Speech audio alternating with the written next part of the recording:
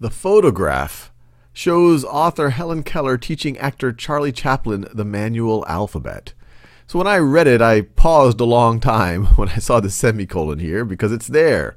But it felt strange, the photograph. And then to put a semicolon would separate two independent clauses. The photograph, for sure, is not an independent clause. It can't stand on its own as a sentence.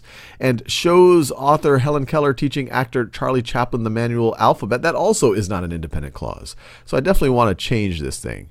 And one thing to think about, and this is just a good principle in general in life, is, well, do you need this thing?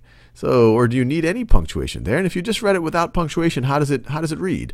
The photograph shows author Helen Keller teaching actor Charlie Chaplin the manual alphabet. Sounds great. No reason to put any kind of pause or anything over there. The photograph shows. So I like no punctuation there at all.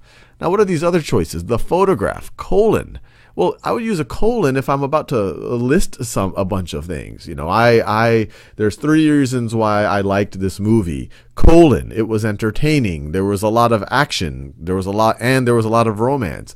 Or if you were providing some type of a definition, but that's not what's going on over here. And you would typically have an independent clause before your colon. And the photograph is not an independent clause. It can't stand on its own as a sentence. So rule that out.